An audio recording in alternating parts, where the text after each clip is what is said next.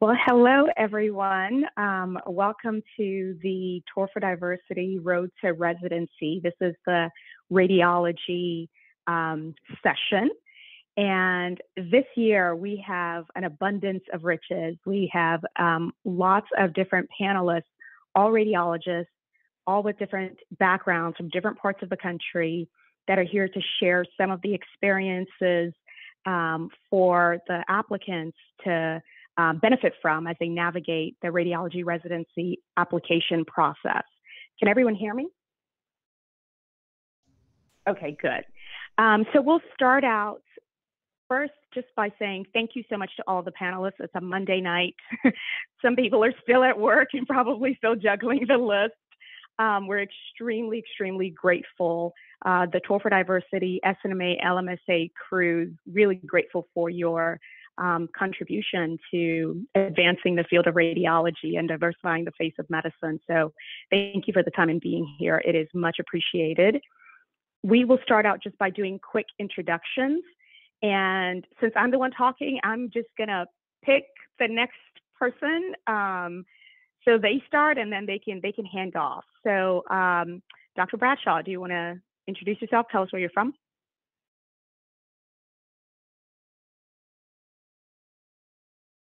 There we go. Hey, Marcus Bradshaw. I'm a professor of radiology at Vanderbilt and the Nashville VA. I'm also the vice chair of diversity affairs there. Originally from Atlanta, Georgia. I've done all my training around the Southeast, and I'm just happy to be here. And I'm going to kick it off to Laura. Hello, everybody. I am Laura Heyneman. I, too, am a professor of radiology. I was assistant program director at UNC for 4 years and Duke for 6, was at Vanderbilt last year, and I am currently in between jobs. So I am currently undecided. There you go. Yeah, looking forward to answering whatever questions, helping in any way I can. And I will pass off to Jade, who's next on my little Hollywood squares here. Hi guys, my name is Jade Anderson. I am actually a first year attending as of August 1st at University of Wisconsin. Thank you. I did my training in med school in Boston at Boston University. I went to Hampton University for undergrad. And then I did a short stint in orthopedic surgery before I switched to radiology, and then musculoskeletal imaging and intervention here for fellowship. So I just stayed on as staff. That's great to meet everyone. Oh, and Juliana.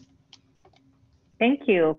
Thanks for having me. I'm Juliana Bueno. I'm the program director for the diagnostic radiology program at UVA. I've been here for 12 years. I've been directing the program for the last 4 years. And before then, I was associate program director for a couple more. More importantly, during the pandemic, which has been a good challenge as a program director.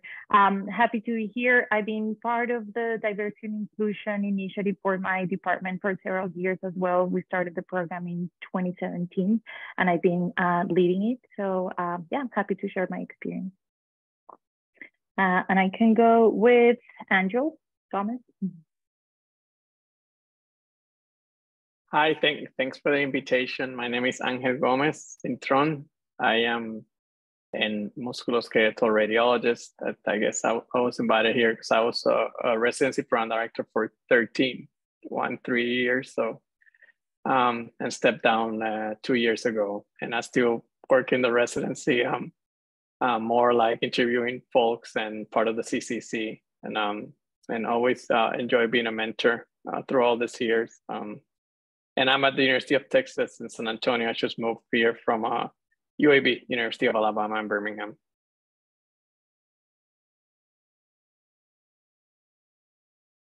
Oh, I have to choose somebody. So Payam, there you go. Thank you. It's a pleasure to be here. Payam Massaband, also a recovering program director. So just shy of 10 years at a program director at Stanford. And now vice chair of education and clinical affairs and cardiovascular imager by trade, and we'll pass it on to Cameron. Howdy, everyone. My name's Cam Henry. I am a cardiovascular fellow at Vanderbilt. It's been a long time. I recognize a lot of the faces here, and I'm just glad to be here. Hope you pass on knowledge. Who is up next? That was it. I was the last one. Oh, I think it might be me, actually. Oh, yeah. So I forgot. I'm Toma Omofoye. I am a breast radiologist. I can't believe I'm the only one because breast is best. I am at the University of Texas. Breast is best. It's alliterative and it rhymes. Like we're winning. I'm at MD Anderson Cancer Center in Houston, Texas, and serve as the Strategic Director of Education. And I'm just really excited to have you all here. We have created this entire forum for you. So don't be shy. Please put any questions you may have in the chat.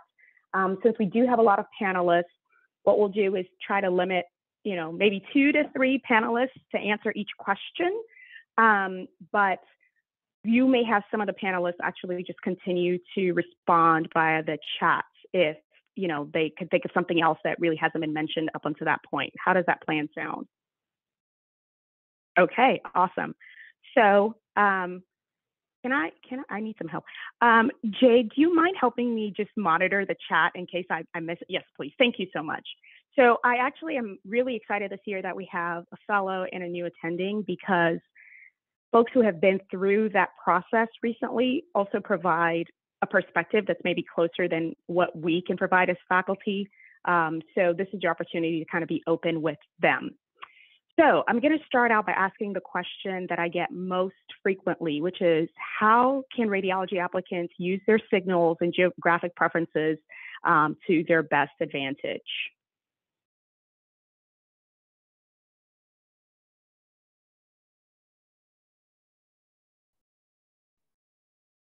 So I'm just going to repeat what I heard at APDR last week. For the most What's part, APDR? Association for Program Directors. They had a Zoom meeting last week to talk about the upcoming application system. And they noted that the most important thing was your signals. And so signals trumped everything. It trumped regionals. Programs were really using signals to determine who was interested in their program because we just get inundated with applications. And so in terms of your signals, I think it's important to note that we don't know how many signals you give, because I've heard some students say, well, I'm only going to give 3 or 4 signals and then they'll take those very seriously. That's not the case. We only know that you give out a signal. So use all 12 is the first thing I would say. And then you should really use your signals at places that you are really interested in going to. I've seen a lot of people trying to play games with their signals, and maybe if I send it here, don't pigeonhole yourself into a particular program because you're trying to play a game. So apply to programs that you're really interested in, use the signals at those programs. Yes, you should be realistic with your application in terms of how strong it is. And so talk to your mentors, talk to your advisors, and figure out, where people at your school who have your typical application, where they are strong applicants at. But you should really use our signals and apply to places that you're interested in.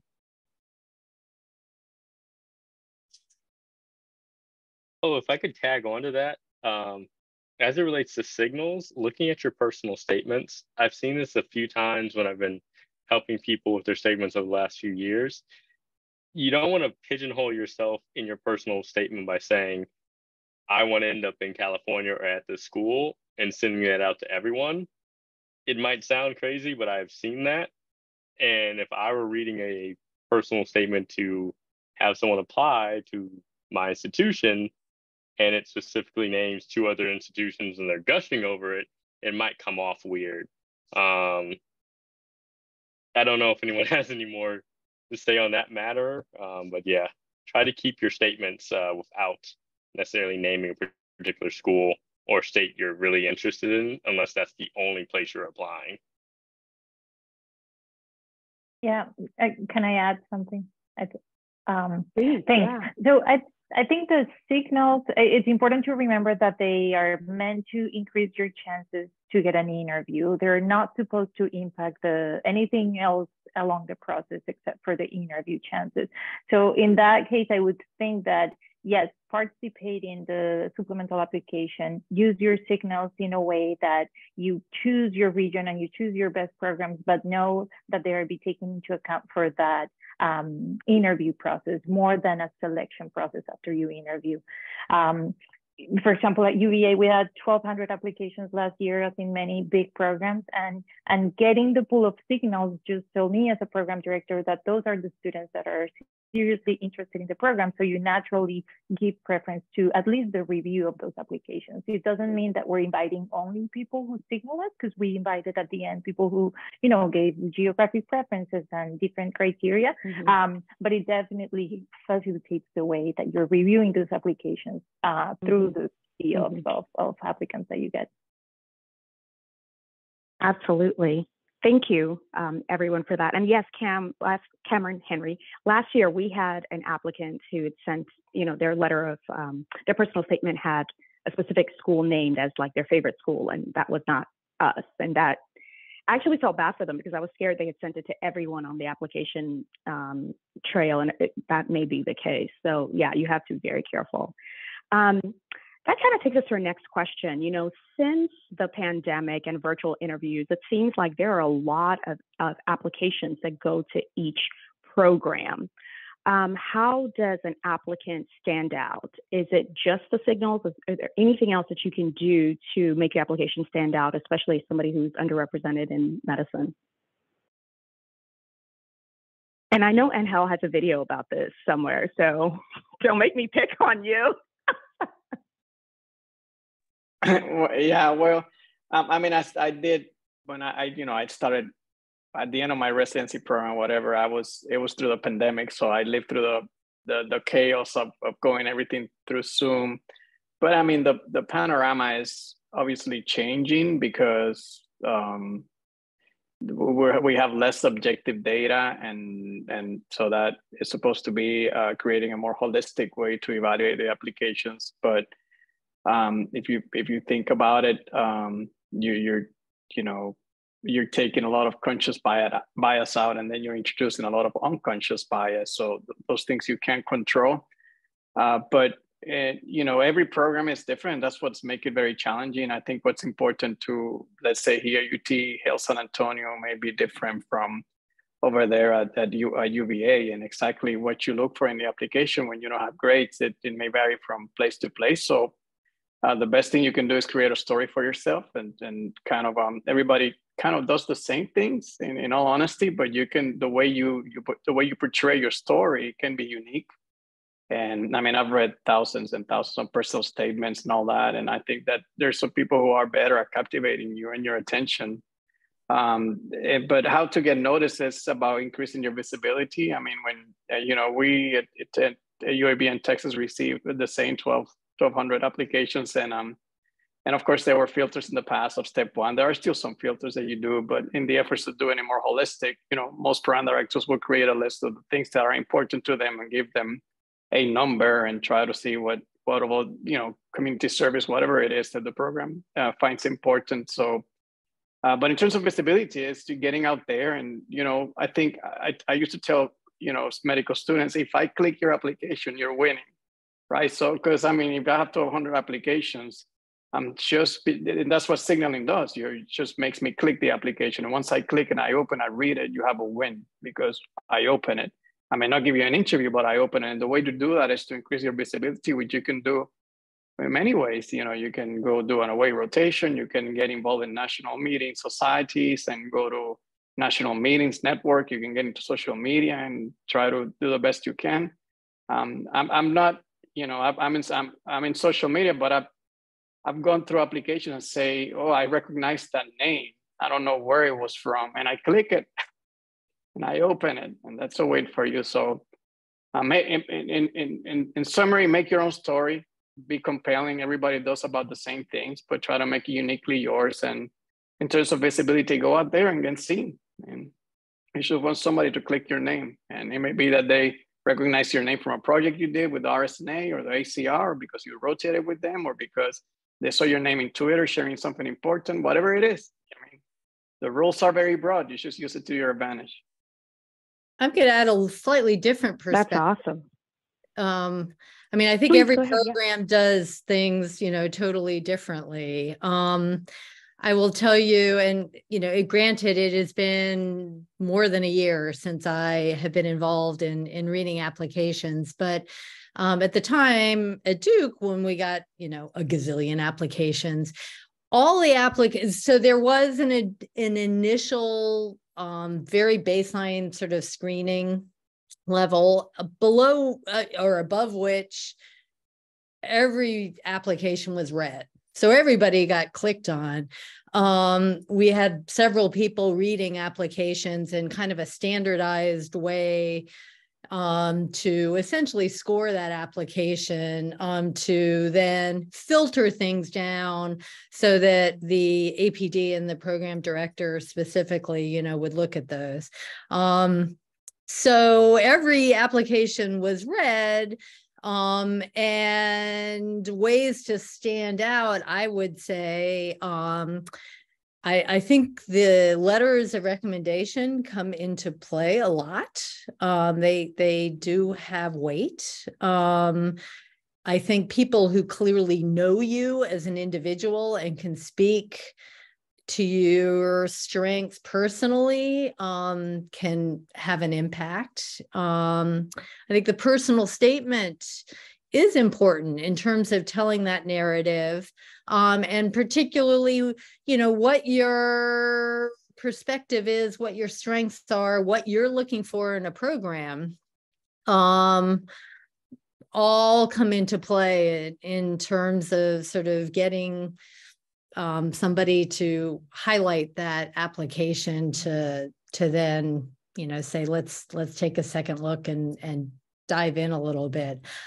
Somebody mentioned social media. I think at some programs it's important, in other programs it's not important at all. Doesn't come into play at all. So, again, every place is very different. Yeah, that's awesome. Thank you very much. And I wanted to let the applicants know this because it was mentioned in passing, and I'm not sure if applicants are aware. We've gone throughout most of radiology to a holistic evaluation of applications, which means that most programs, and I see people are nodding, so I guess people agree, most programs are really trying to shy away from just saying, what is your step 2 score? What's your GPA, right? Like, what do your medical school grades look like? And using that as the only selection criteria to invite you to an interview.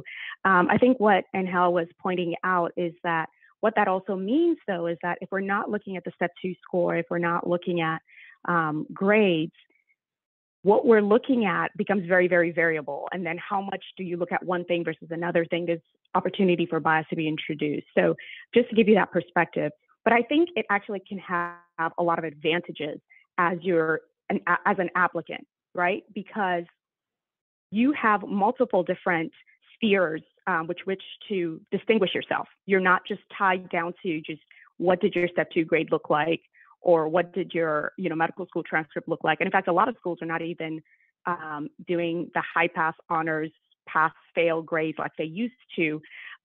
So a lot of other things, I'll say hobbies even, can become ways to stand out and generate interest in your application. So you have multiple ways to distinguish yourself, and I would take that seriously. Okay. Hi. We have another panelist. Dr. Imani, do you want to say hello? Just introduce yourself and where you're from. Hi, thanks. Yeah, sorry I'm late. I got the time zones switched up, but my name is Reza Imani. I'm the program director for the interventional radiology program here at Vanderbilt. It's a pleasure to be with you guys tonight. Thank you so much for joining us. Was there a question in the chat? Oh, there's a question. Yes, it says, are are there any positives or negatives to posting your applicant introduction on Twitter/X? And I think, as Dr. Bradshaw mentions, and I think what Dr. Gomez was mentioning too, is sometimes you're just going for name recognition, brand recognition. So that's okay if you have a good brand, if you know how to be, you know, someone who appeals to the masses, then you probably can make some good impressions off of Twitter for the programs that are on Twitter and the program directors who are. But I will say a lot of radiologists is active on Twitter. So if you are on there, know that everything that you post online can be made public, even if you think it's a private account or whatever. People may just accidentally come across something and factor that in, good or bad. Okay, so question here. If that one? Yes, please go ahead. I do want to add on to the idea of social media kind of helping your app. As you're applying, or even as you just go throughout residency, Twitter and radiology Twitter is a great place to find research opportunities and to meet mentors. I kid you not. I literally pointed at someone going up the stairs at AUR. It's like, I remember you from Twitter. And that guy has become a great mentor in chess for me outside my institution. So you'd be surprised how many of us are on Twitter or X or whatever we're calling it now, and how you can use it to your advantage. Absolutely. That's the cheat sheet he just gave you there. So next question. If this says board scores are an issue, how should an applicant deal with that? So anyone can chime in. Yeah, I can, I'm happy to pick up on that one. So I mean, less of an issue now with the pass fail with step one. There's still gonna be some obviously folks with step one, but you know, doing away at that place, at that, you know, institution that you're interested in, because that month-long rotation is an interview. Get involved in a society. If it's IR, then SIR. If it's DR, then RSNA. Do research, get good letters. I've even seen some people take a year off in between and do research, dedicated research. So they just, you know, if you just make it difficult for the, you know, the committee to say, you know, to pass on you because of the score. I've seen many people where, you know, the step one score is low, but they've clearly, you know, picked it up in the other ways. And you're like, yeah, but, you know, they went to this conference and won this award, or they, you know, they've done research with this notable person, took a year off, and they're clearly interested. They did an away rotation here and they rocked it. So, you know, those are all ways you can stand out. May I add on a follow-up question to that, actually? So I've actually been getting questions from my mentors. Actually, I'm so sorry. One second. I'm so sorry, Jay. Can we, because I think Payam was going to respond to that question, and then we'll go to your follow-up question so we continue the conversation. Thank you so much. Sorry. Well, actually, one thing I was going to say, not specifically about the board scores, but one of the questions I get asked frequently is, you know, what's a red flag? And you know, I've come to have a sort of a different understanding of this over the years. And to me, the red flags are the things that may stand out in your application in, say, a negative way, but then you don't address it in, say, a personal statement. So this idea that it won't be seen, or you try to say not comment on it because it's something, say, that you are ashamed of. I would say I would look at it exactly the opposite and say it's an opportunity. You know, any of us can talk your head off about our failures. We've all had challenges, and the question is how we deal with them. And the best way is to deal with them, and is to comment on them and to explain, you know, not in a defensive way necessarily. And there's many different ways that maybe you don't feel your application is perfect. But what I would say is sort of showing how you've grown through that. And using it as an opportunity to demonstrate your ability to take ownership and learn from mistakes. And to me, you know, something that you decide not to comment on is what ends up becoming the red flag. not that you failed, we've all failed. And I think that demonstrating ownership and that you're somebody who can learn from those challenges, I think is very refreshing. So keep that in mind. Sorry, Jade. No, I agree with everything that both of you actually just said. But I do get from my mentors the question as to whether, because step 1 is now pass fail, let's say they didn't do so hot on step 2, would taking step 3 before those applications and being able to have that score back, does that help boost the applicant's application? That's a great question. Yeah, I personally don't think so. You know, once the scores are the scores, I think that the way we move to review the applications towards a holistic way and really just, as we're saying, seeing the whole person, it doesn't really matter. A lot of people enter residency without step 3. So yeah, I don't think it's something that's factored in. I completely agree with you, Payam. You know, resilience and learning how to overcome those challenges and showing ownership is the most important thing. I have a similar question for our PDs and former PDs. Now that step 1 is pass fail, I've seen some students debating whether or not they should take step 2. So if you have someone who's passed step 1 and they don't take step 2, how do you view that? Do you view it as if they're trying to duck the test or what? Because that is definitely a question that has come up several times this year. I think, like Payam said, you better. It's hard to fault that. You better explain that in a personal statement, I guess. No, I'm sure. Well, I mean, the other question we get is, how do we compare in these, you know, some folks are taking gap years. You have some applicants who have step 1 scores and some who are pass fail. And like Dr. Bradshaw was saying, you have some who've maybe taken step 2 and some who haven't. You know, I don't think it's straightforward. And anyone who says, well, you know, we're able to compare without consideration, I think there's a lot unconscious maybe going on. And so I don't have a good answer for that. I would say that is likely, as we face more and more applications, that more and more programs will be using step 2 as a mechanism, and that you know, it's unfortunate, but that we've essentially shifted objective number that we used to use with step 1 is now on step 2. So I do feel like that does lead to a little bit of pressure for folks to take step 2, but I think that in these transitions, there's a lot of questions that you know, I think we don't have great answers to, in part because what was said earlier is that there's not one program. There's so many of us, and the thought process, the philosophy is so different. I don't think there's any one strategy that would work across the board. Right. So I don't think that last year I interviewed a single applicant without a step 2 score. I didn't, you know, in all fairness, we kind of split up the task between who reviewed all the applications and then who did the interviews, because the interviews were blinded to parts of the application. So I didn't have a whole packet on the people I interviewed. But all of those folks had a step 2 score.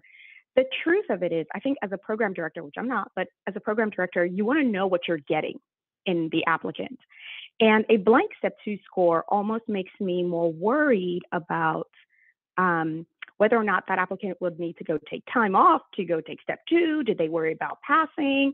Now it's not just, oh, you passed and your score was borderline. It's would they even pass at all, right? They almost don't know what they are getting in that applicant. So I'd be really cautious about, you know, delaying step 2 altogether. Next, I'll ask this. So how do you go about requesting letters of reference? Maybe we should start with, sorry, go ahead.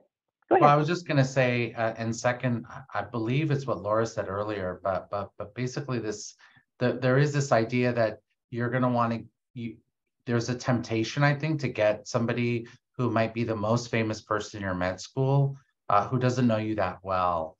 And I would say, you know, it's already it's already a challenge or a spin of the roulette wheel, because some write letters better than others. But I think somebody who doesn't know you and you sort of think it would be a good idea just because they have in your mind a name that may be well known, I think that won't reflect well on you. Whereas if you were to get a letter from someone who knows you well and can speak to who you are, and somebody who can speak and augment the story that Angel was mentioning earlier. Everybody loves a good story, and your personal statement starts to paint this picture, starts to tell the story.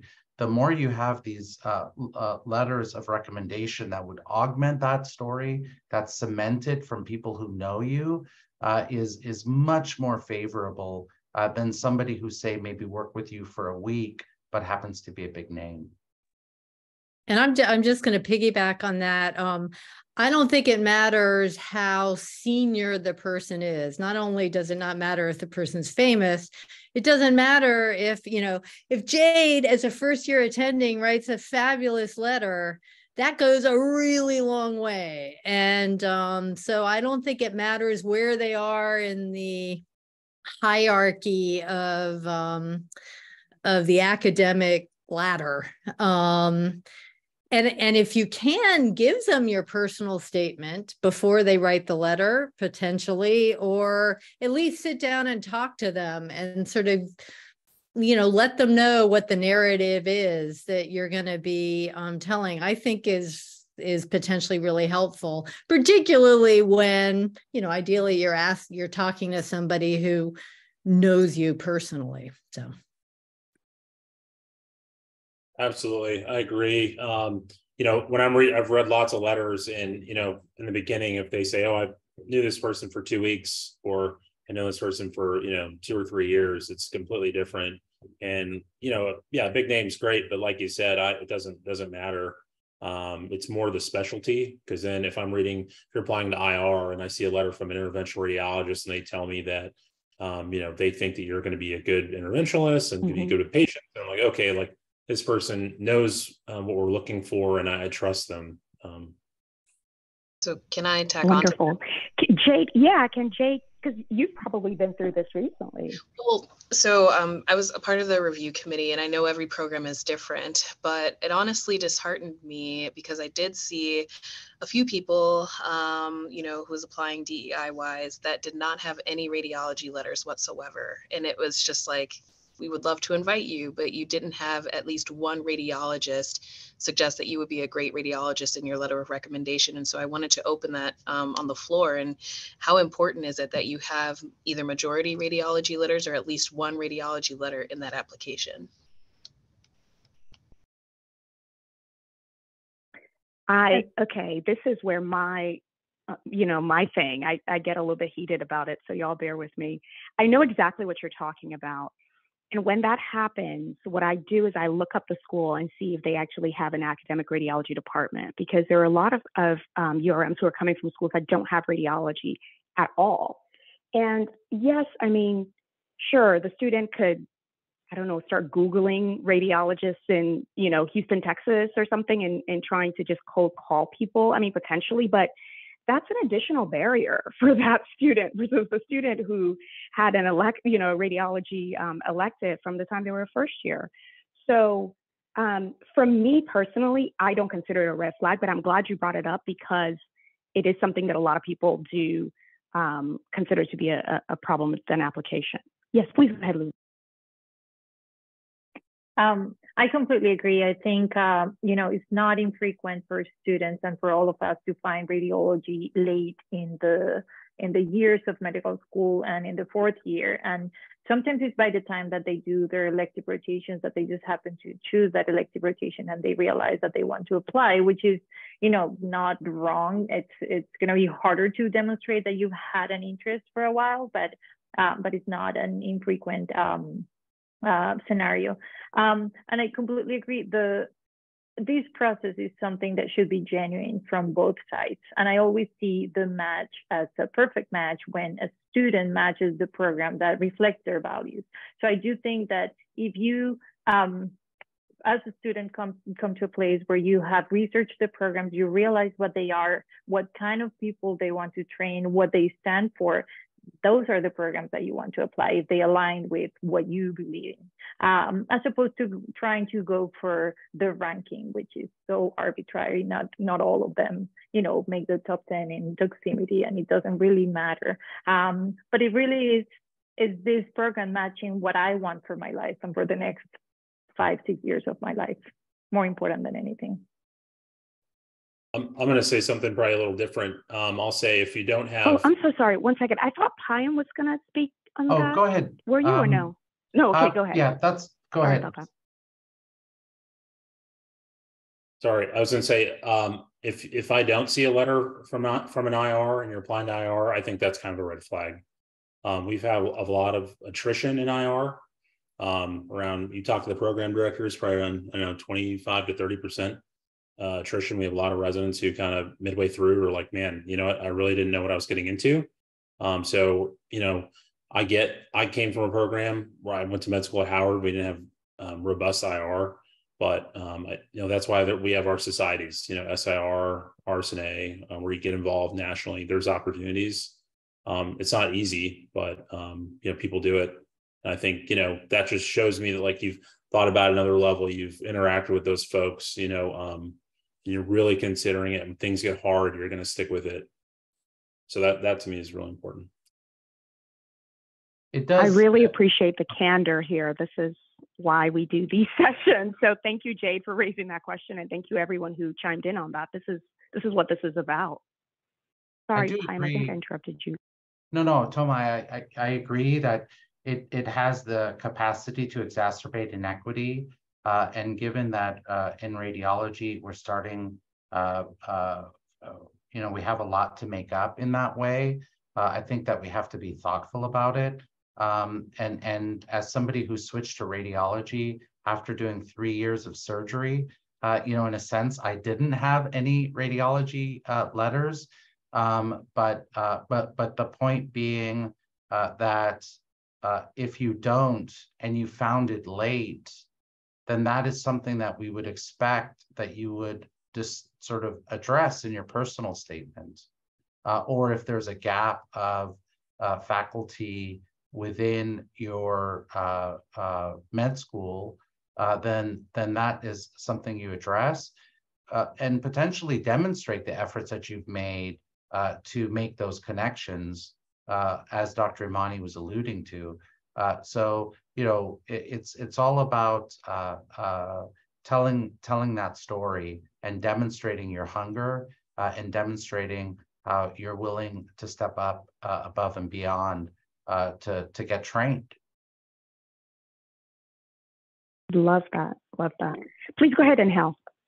Well, I guess we can see what I said from the beginning, every single program is different, have different expectations of what they want. But, I guess after all these years of being a program director, I think not only I changed through my 13 years on things that I thought it was important because I trained so many people. I trained people who came from urology and ended up being the best residents that I had. I trained people who had the best letters, grades, and ended up having a very difficult time. Obviously, all this is anecdotal, but the point is that I would, it's just a recommendation, shy away from extreme, kind of exclusion, criteria, because I think as I see it is that the purpose, you want to include people that actually want to do a good job, but you have to be careful not to exclude people that could have done a good job, but it was just a matter of a criteria. Obviously, it's very difficult. We all want to get residents that don't quit and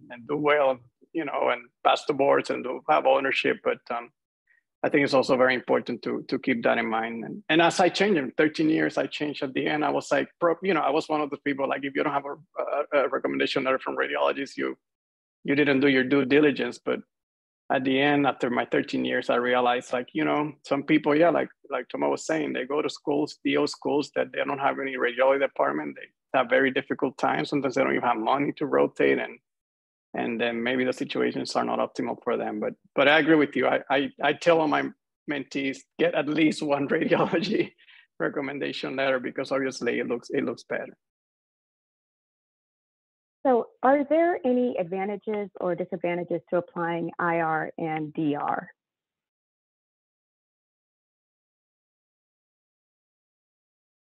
This too is program dependent. You know, I knew of programs that really, if there was a sense that somebody had applied or dual applied, viewed that negatively. You know, I personally, you know, we have fabulous residents who do IR, and we have them for 3 years in DR, and we love them. And yes, some of them defect to DR, which we love as well. But then there's always somebody who is willing to step up to replace them. So in a lot of ways, it works out well. So I would say maybe do some homework about specific programs so you know what their approach is. But I would say for us, it was very important to try to recruit the best people and try to convince you to do IR or DR, not to say punish you for doing the one that I didn't choose. Just don't lie. Don't say, I really want to do IR. DR when you really want to do IR. I mean, I think it's fair game to apply to both. Just don't lie. Because if you get caught, you know, like that you really want an IR, you're trying to do DR as your safety thing, that's really going to be a big red flag. Just be honest. And I agree with you. I mean, when I was program director, since the IR started, we have had more residents switching from IR to DR than actually DR to IR. So, right.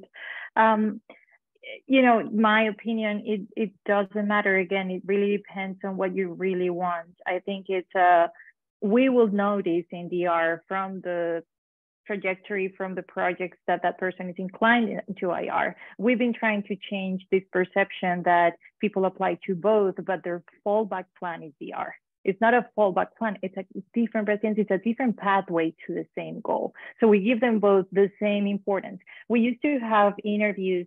We used to select the applicants and interview both programs would interview the same day, the same applicant. Now we just decided to do completely different interviews, and they interview with different faculty members. IR, the program director, is 2 different days, but they see the advantages of belonging to each of the programs. So I would really try to, it's not a fallback plan. It's not like you weren't good enough for IR and you fell on DR. It's just a completely different pathway. And I think that it's important to own it, because we're going to be able to help you to get into ESIR and get to your goals if that's the end goal. Absolutely Awesome. agree. I expect all my go ahead.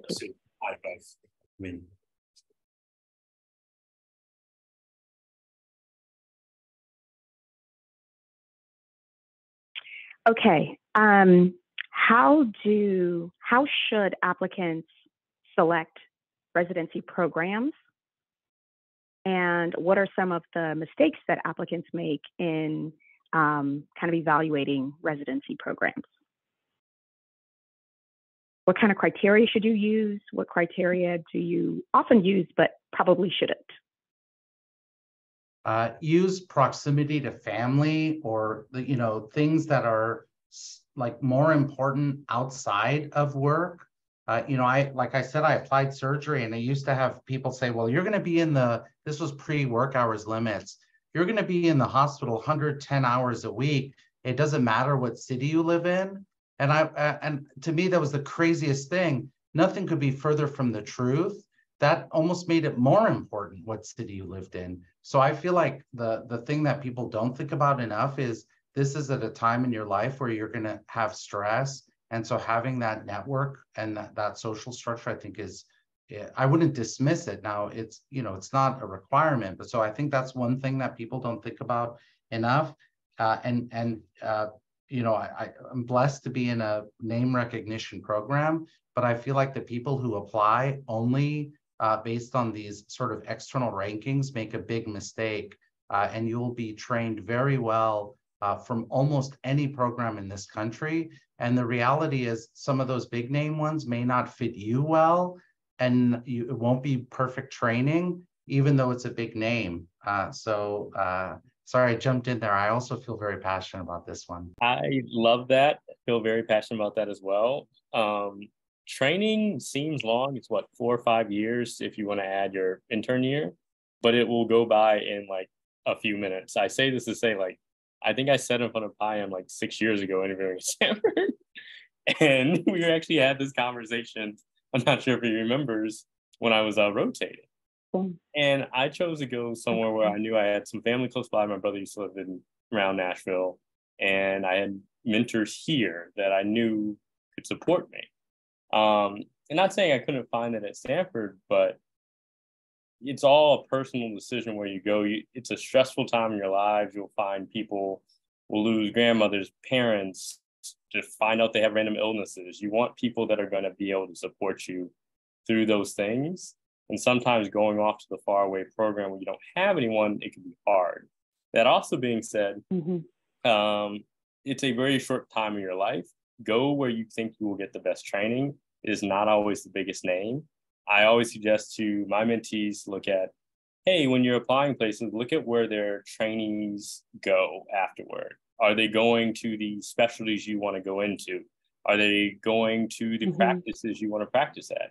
If you're interested in, I don't know, practicing in the American Southwest, and the place you go for residency sends no one there, no one seems to match there for fellowships, you might want to ask yourself, am I going to end up in the place I want to after training if I go there? The same thing goes for research during residency.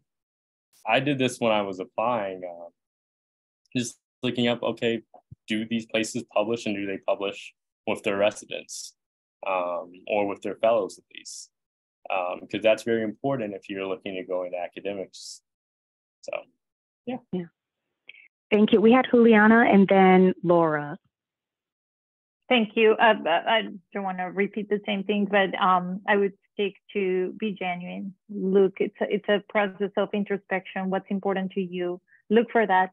What's important for us is different, and we have, that's why it's called a match. I really think that you're matching to a place that's going to be able to, where you're going to find those tools that are going to fulfill your life. And that's not only training, but it's different for all of us.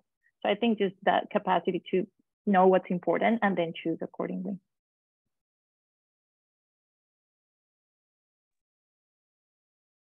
Yeah, that's I would just want to reiterate that. I think it's incredibly important to remember that, and I think Juliana had said this before, it's a two-way interview. I mean, you are interviewing with the program because you want to put your best face forward, but on the other hand, you want to go somewhere where you can be yourself. And I think that's incredibly important. So questions that I would ask, I would think about what's important to you. It's hard for me to, tell everybody what questions to ask. I think it's important to think about what's important to you and then ask about that. If being able to speak up and have, to give feedback as well as receive feedback is important to you, then ask residents, in what way is that option at your program? Can you give me some examples about, where changes were made based on resident feedback?